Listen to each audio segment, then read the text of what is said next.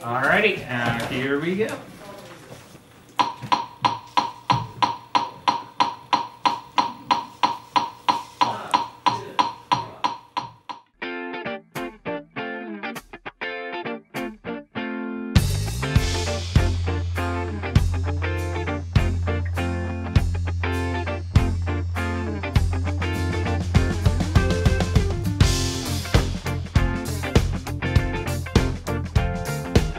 Hey, I'm Bram.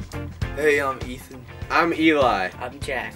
We all Manly Hero, and we're the Manly Hero. And we're the Manly Hero.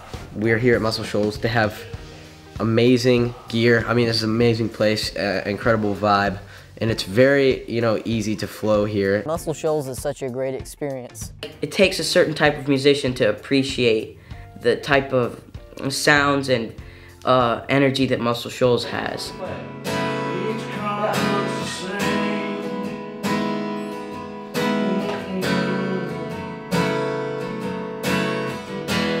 No one knows just his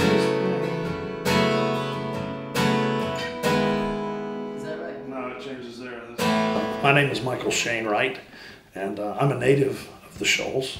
I was born here in 1966, and my family's been here since the turn of the century. And in the real heyday of the music scene here, the first heyday, I should really say, of the music scene here in the Shoals, all the folks that were the names that people know today, whether those are, Jimmy Johnson or Quinn Ivy or Mitch Self from WLAY, these were all the folks that my dad ran with, and so they were familiar names. In fact, we named this place Ivy Manor of the Shoals in part because right here out the window of the master bedroom stands the house of Quinn Ivy, just across the street from the studio.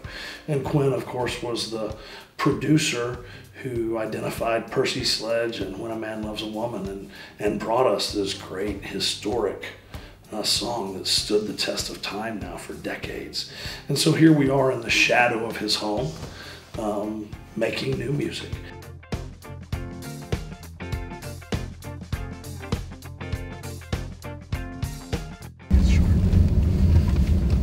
Muscle Shoals, hit recording capital of the world. There's several different studios in the Shoals. We have Muscle Shoals Sound, Fame Studios, and those are the two studios that kind of paved the way and have the most historical success.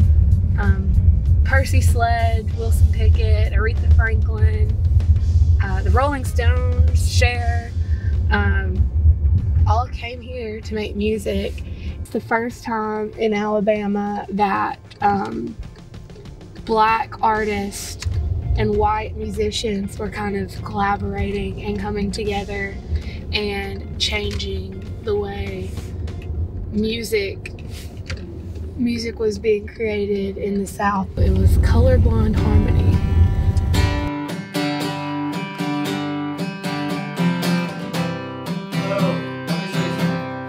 And now we have new music and new musicians coming to the Shoals, and we're fusing the old and the new together. We're bringing those great traditions of the Southern rhythm and blues. It's creating something new, and I'm certainly hopeful, as somebody who's investing in the Shoals, that we're going to continue this renaissance that started within the last decade to see a new era where once again the Shoals is considered the hit recording capital of the world. Not just as it was in the 70s, but again in this new millennium.